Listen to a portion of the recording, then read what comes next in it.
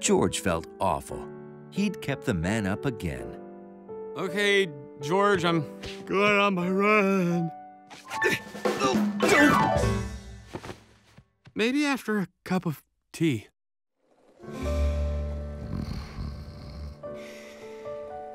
If only he had some way to quietly find the kitchen in the dark. He couldn't see or hear his way.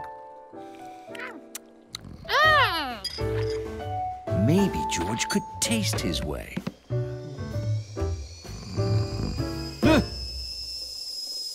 George, don't eat off the floor. Use a sponge.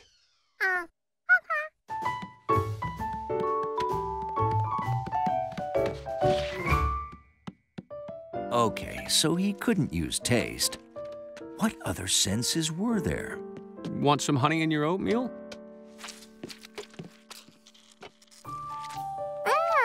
Maybe touch.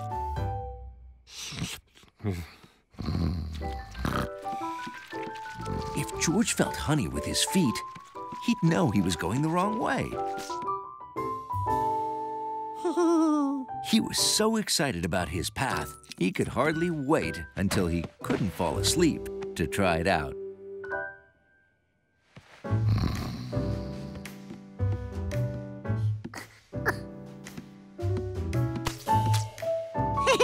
The honey was working. He was finding his way by touch. Trouble is, once you step in honey, it sticks to your feet.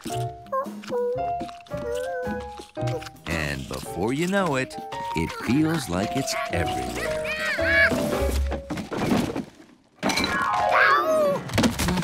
George, what are you doing? Oh. Ooh.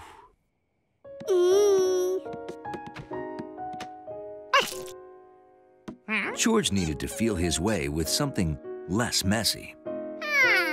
Maybe something soft.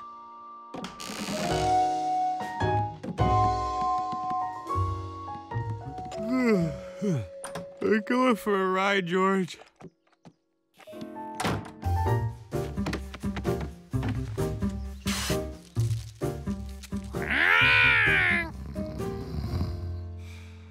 George's soft path had to work.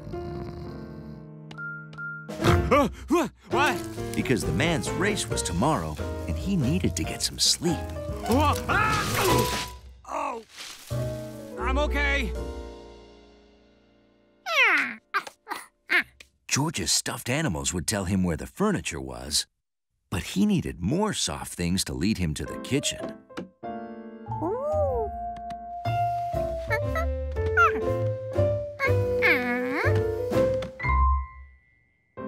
George sure hoped his path worked. Sorry, so late. I kept falling asleep. Big race tomorrow. Gotta go to bed early. Right after supper. George didn't even have to wait until bedtime to try his soft path out.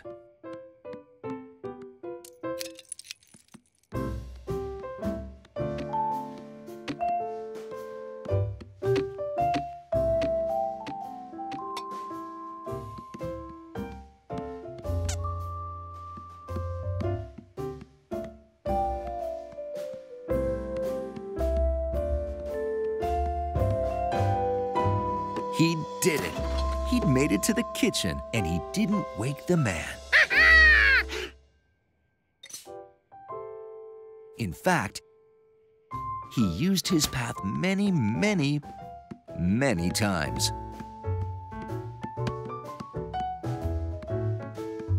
Because he was so excited about the man's race tomorrow, he was the one who couldn't sleep. The next morning, George was there to cheer on the man as he swam.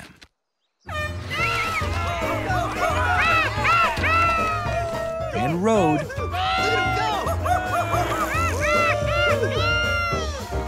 And ran his way to the finish line. Oh, did you see that, George?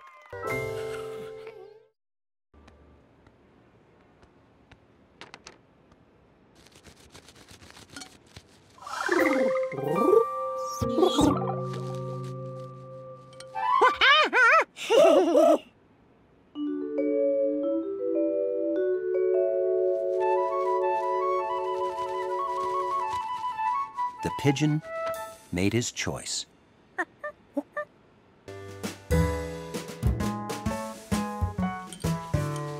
The pipe cleaner tree looked nice, but a tree needs to be bigger.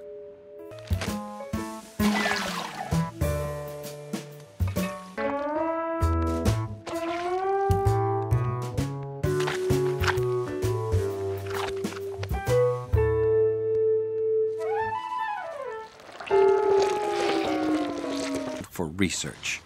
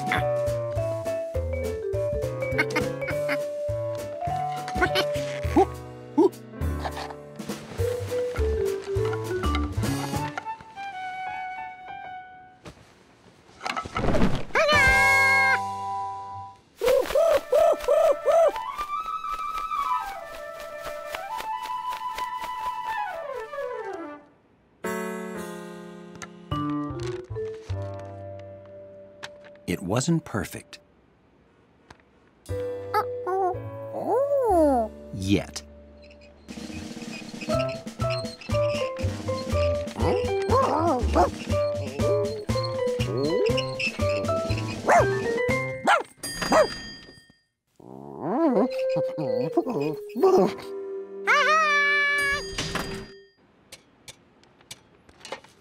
George's tree had everything a tree has, including a homing pigeon in his new home.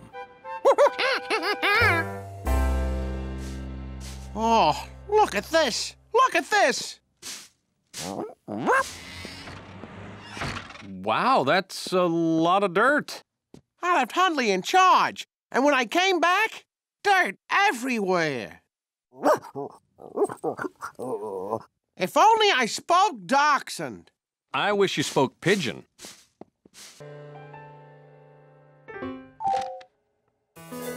Is that a tree?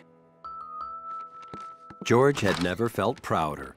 Now that he had the perfect home, the bird could live here forever. Compass, good to see you. Yeah, Compass is an almost homing pigeon. He won't admit he has a weak sense of direction.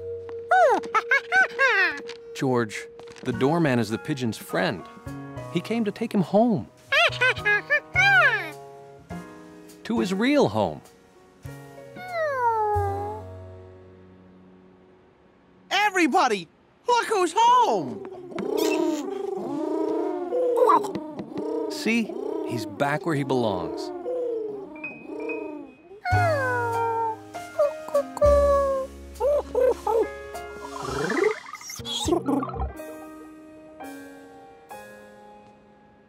I bought it for birds to sit in, so you can draw them. Nice effort, George. But birds want to sit in a real tree.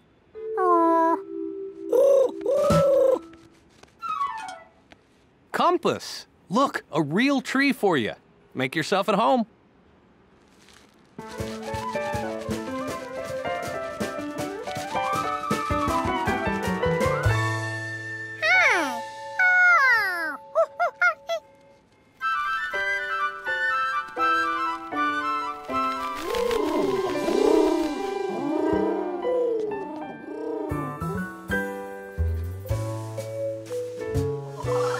The pigeon still didn't know what George was, but he sure made a good tree. George, look at the size of this squash I pulled out of the garden.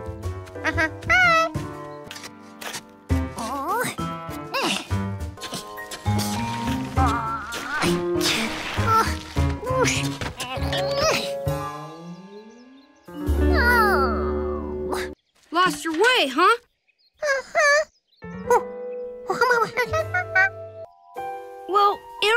points north. You figure out which way you want to go, and you can tell where you're facing because you always know which way is north. Hey, can I have that dirt? Ma Bunny dug holes all over the lawn, and Dad says I have to fill them up.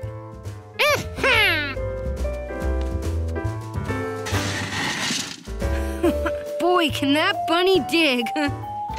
Thanks. Anything you want to borrow, just ask.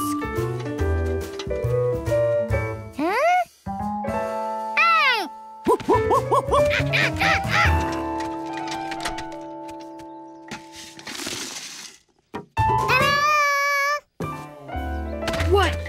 You think of something you want to borrow already?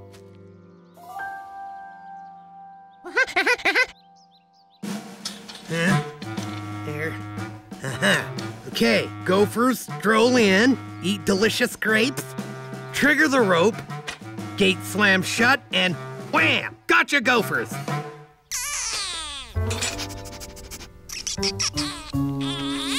Ooh. Hey, gophers, come on in. Here, have a delicious grape.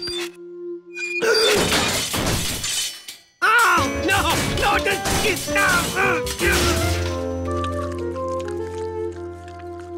Are you here to catch 'em or feed 'em? Just testing out the gopher cage. Works. It's pretty good. Oh boy, I'm back. Don't worry. I'm gonna go get the extra heavy equipment, which has never, ever failed. I'll just be back. I'm gonna go. George had everything he needed. A compass, a professional digger, and a way to get rid of the used dirt.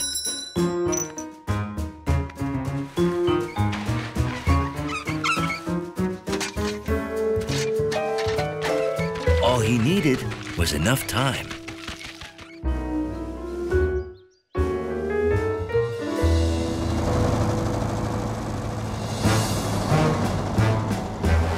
Attention, gophers! All aboard the Calhoun Crane Express!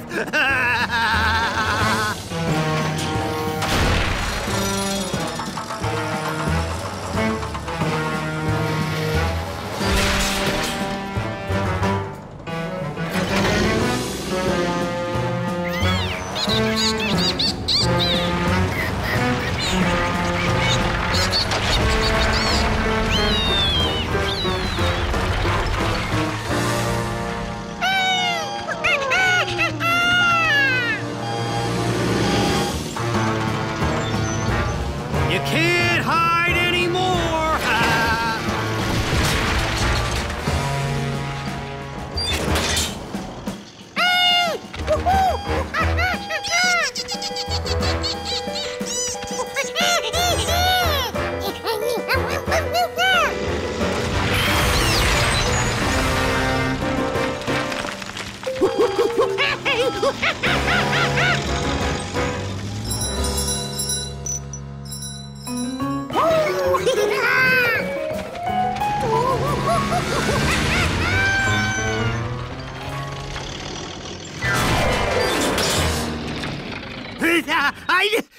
I did it! I caught you, you grape-stealing monkey! I've got you, George! Calhoun, I have decided the gophers aren't as annoying as you. You go. The gophers can stay. Oh boy.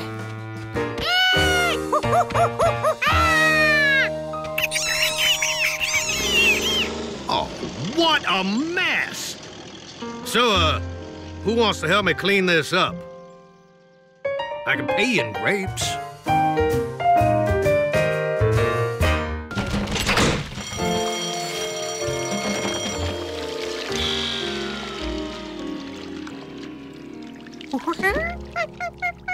This was wrong.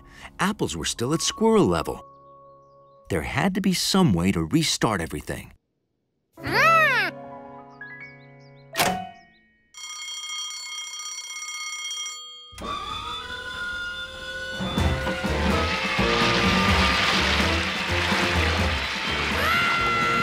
All of the Rankin's beautiful apples were being chopped to bits.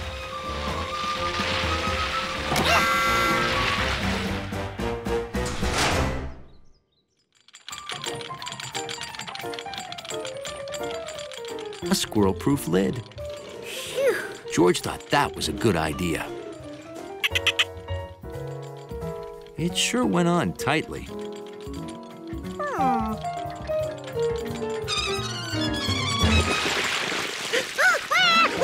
Too tight? What a mess. George had to do something. The golden liquid tasted good, a lot like apples. But there was just too much of it. Luckily, someone had left behind some empty milk containers.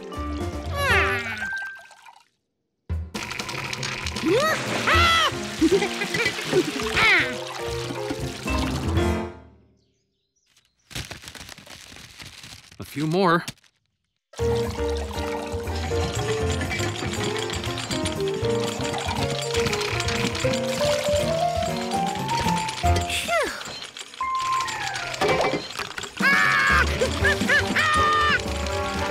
There had to be a way to stop this thing.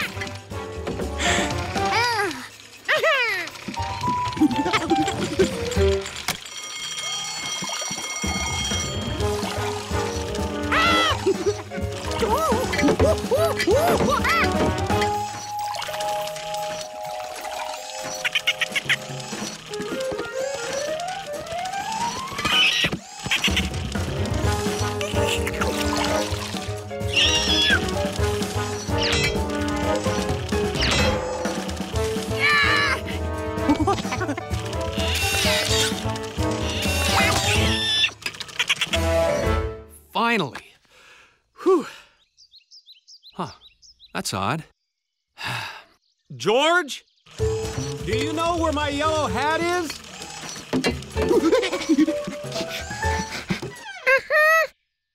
Oh, boy. Where is it?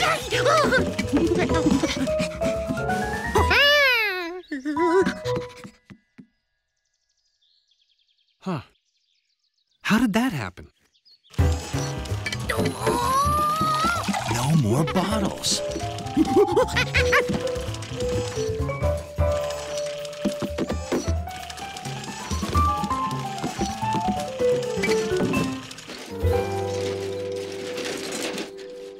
Oh, gee, he hasn't filled the card yet. Hey, up there, no playing in the trees till all the picking's done, thank you.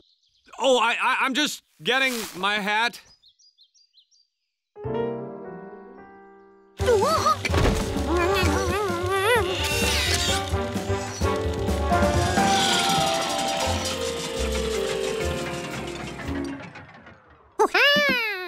I'll be. The Rankins would surely be mad that George ruined all of their apples. You done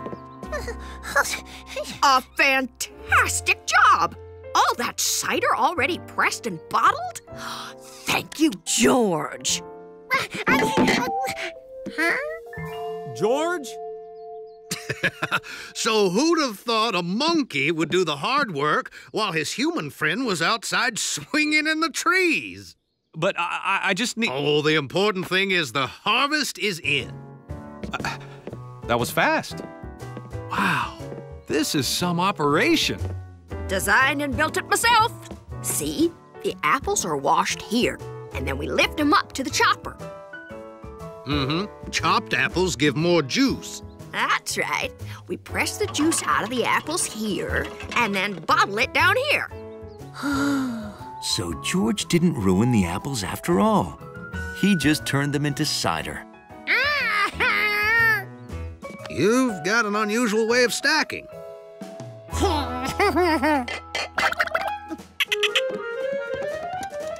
Yeah, George, if you weren't careful, the Rankins could have had quite a mess on their hands. Oh, look, an apple got caught. I'll get it. No, don't.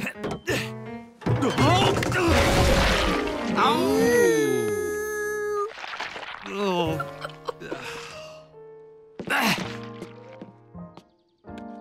Here, George. You earned it. George appreciated it, but he'd had enough apples for one day. The contestants lined up, and the signal was given to start the race. The Leaning Tower team was the first to take off.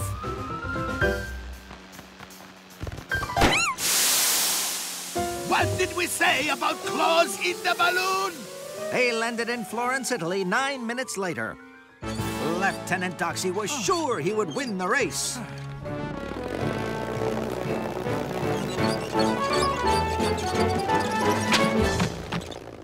And then he wasn't. Sir, the drive belt snapped. We can't go if the prop don't spin. There was no chance of winning now. But then... the monkey tightened his rubber band one turn too many. Chuck Monkey had to help, but his plane couldn't fly. Fortunately, Doxy's ship was still on the ground. He explained the emergency as they took off. But Lieutenant Doxy didn't understand. The monkey ruined his ship, and now he was about to do the same to the Doxies. I got a belt, sir. Come back. But they couldn't go back because they couldn't control the ship.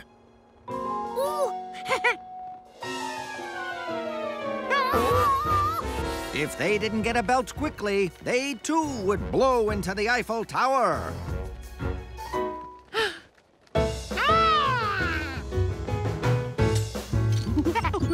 Clothes for a belt? What a great idea!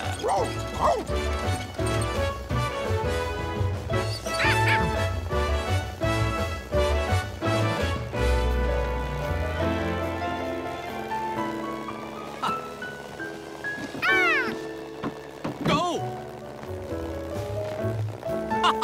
How can I ever thank you? Putting the Baron in an emergency life balloon, the clever flyers used their ship's propellers to create a wind to blow him back to the landing field. They saved the Baron, but they were in last place. Still, no obstacle was too big for Chuck Monkey and Lieutenant Doxy. Maybe together they could win this race.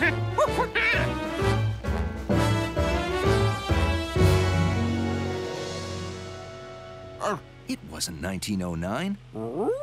Hundley wasn't in a race, and his balloon was still stuck. But if it was a dream, why could he still hear his airship's propeller?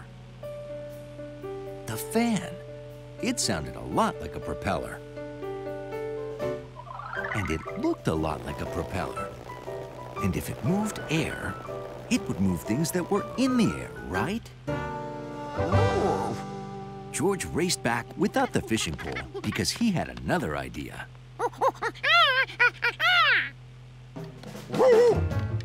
And it was the same idea that Hundley just had. George aimed the fan. Hundley barked orders like a famous aviator.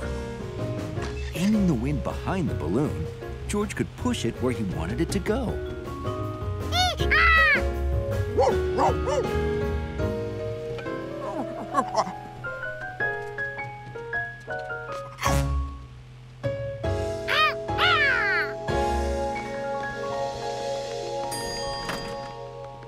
Air conditioning is all fixed.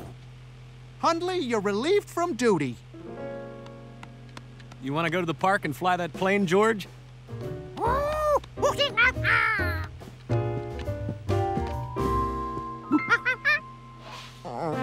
Hundley had something else he needed to do.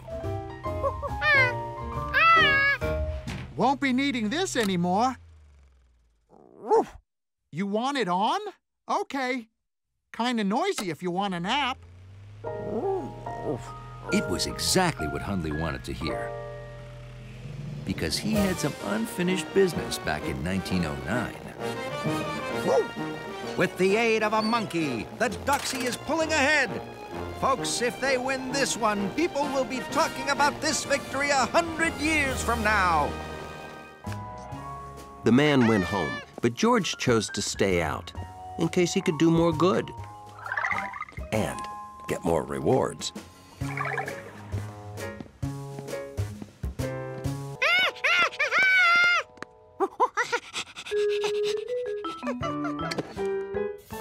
George sure picked the right person to help. Hi. Is one of you Steve? I forgot to leave this for a Steve at 11N Avenue. If it's not you, I'll go back and bring it myself. No, that's me. It's the new game I ordered. Ozone Piercing Highway Weasels 3. Thanks.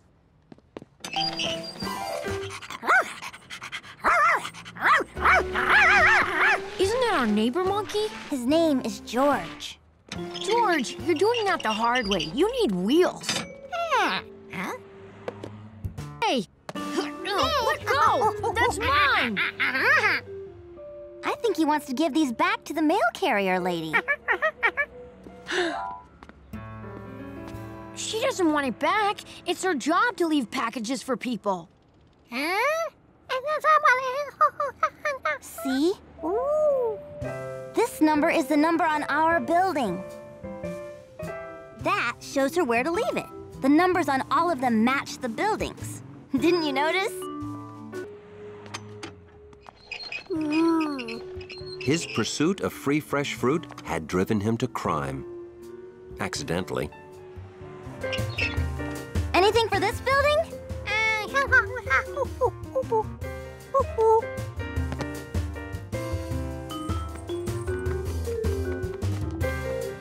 Hold it. That says 15. Huh? Ooh. We have to find one that says 8. You're gonna have to move faster than this. While Betsy and George searched, Steve kept on delivering.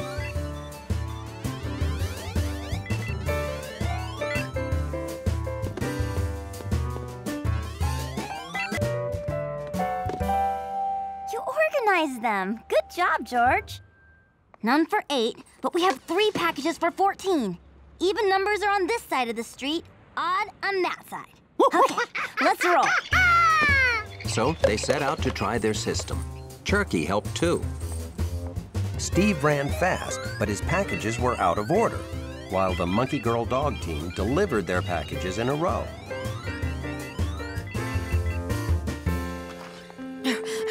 I've delivered 11 packages. Hey, where'd all the packages go? We just delivered our 11th also. So whoever delivers their next one fastest wins. 20? Back across the street again? We're gonna win! He's going far away. This one is for 9N Avenue.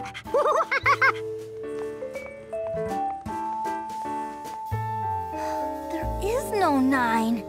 What do we do?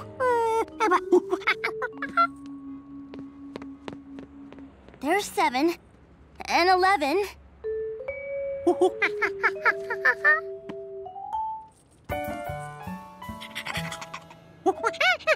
I don't know. Number 9! You found it! Well, now, I was there when that package was delivered, so someone must have stolen it. Send a policeman. Send 2 policemen. No, 4. I want someone arrested. Found it.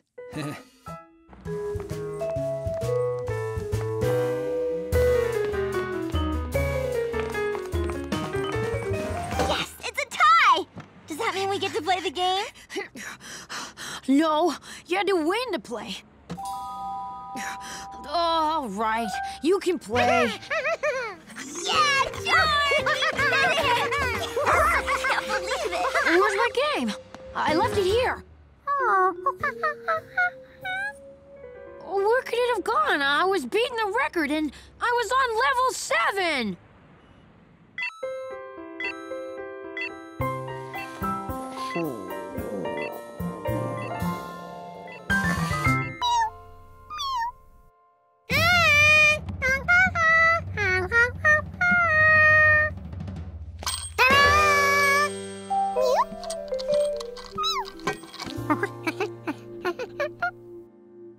Lucky had never seen one of these before.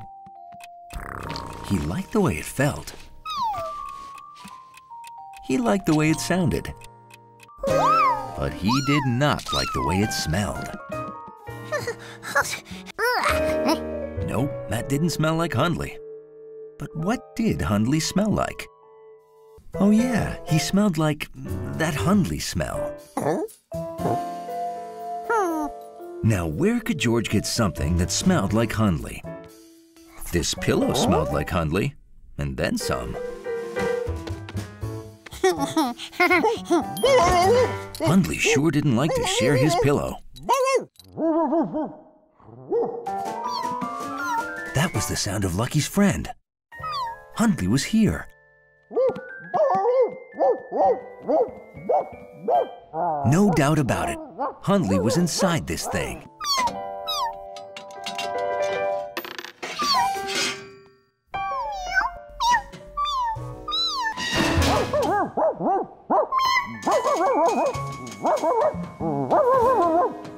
But Lucky was sure Hundley was in here somewhere.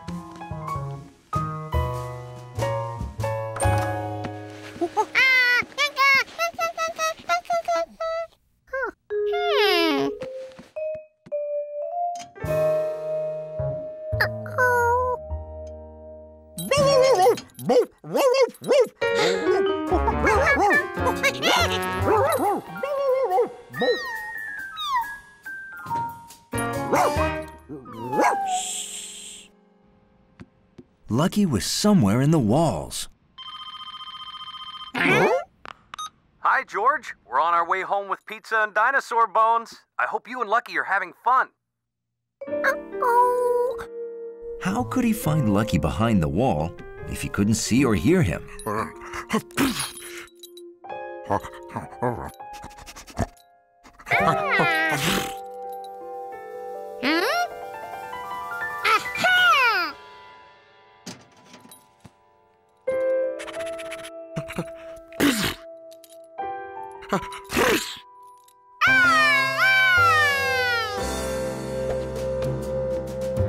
At that moment, Hundley realized every undignified moment of his life involved George.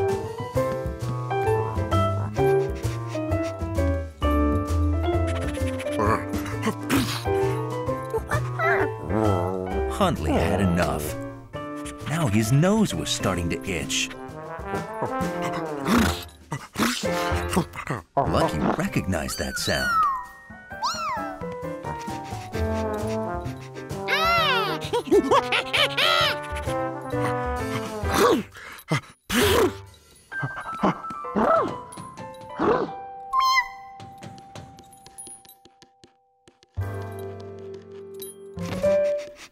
George had to hope he was right. The more Hundley sneezed, the closer he was to Lucky.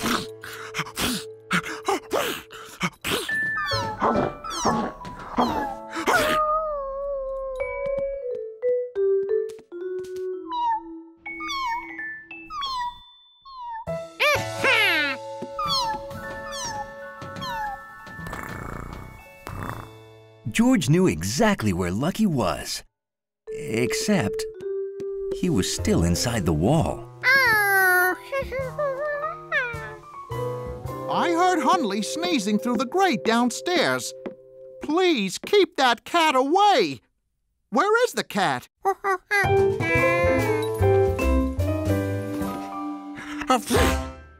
Oh, boy. Nobody move.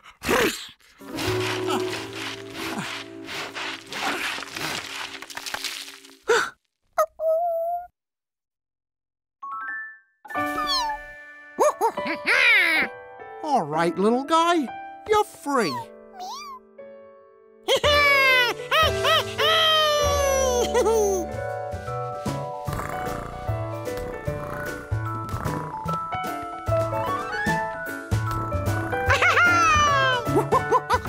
Oh, George, wait till you hear about the weird digging we did today. What? I'm learning that sometimes it's better not to even ask.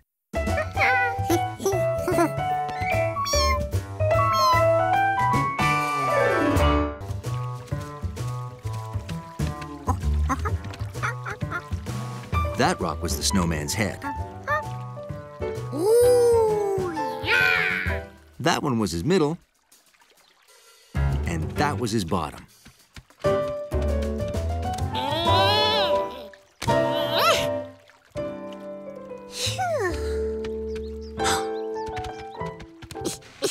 There was just one problem.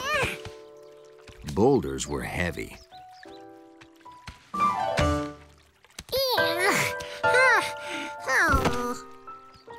Making a summer snowman was harder than George had thought. All this heat and sand makes the farm feel like the desert. Now, without this sand, we can't make grout for our fireplace. Huh?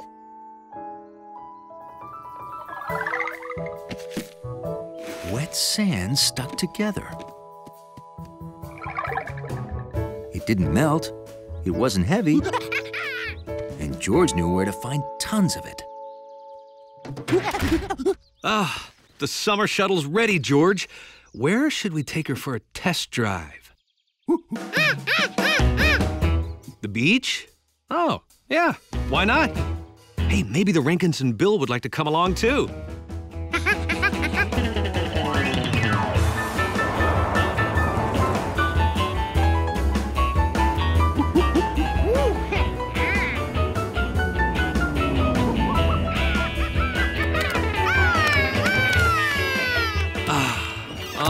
There is nothing like a crisp, cool sea breeze. Surf's up!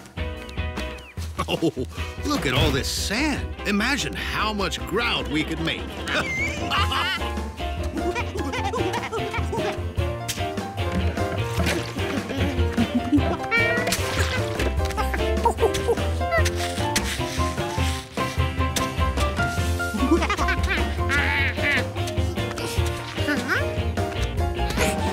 Even with the right mix of sand and water, it was impossible to roll a ball of sand like snow.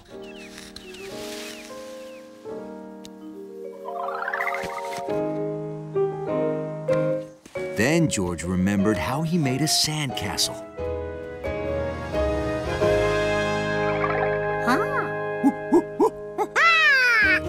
He could shape the sand without rolling it. Hi, George. Making a bigger and better sandcastle?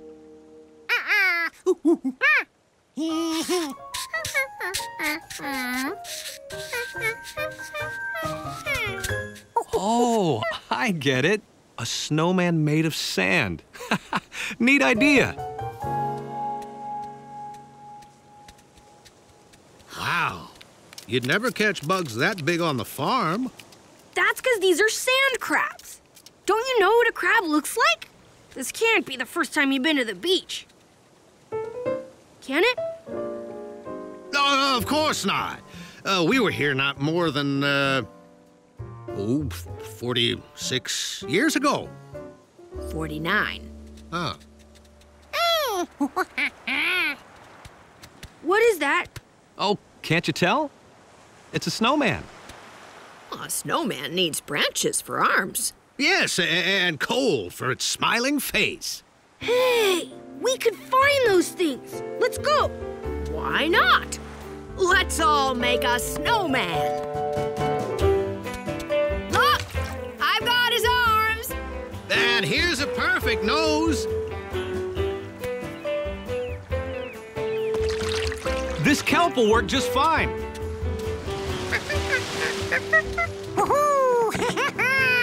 Hey, it's starting to look like winter on the hottest day of the year. George, this is one snowman that'll never melt.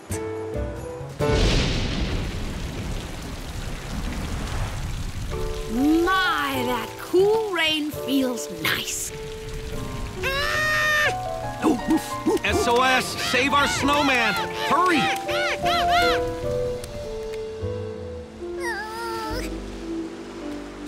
Sorry we couldn't stop the rain, George. Hey, cheer up. Helping you build your summer snowman kept us all cool. He's right. The breeze, the ocean, and the rain made me forget there was a heat wave. That's right.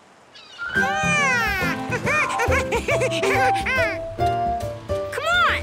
I'm ready. Woohoo!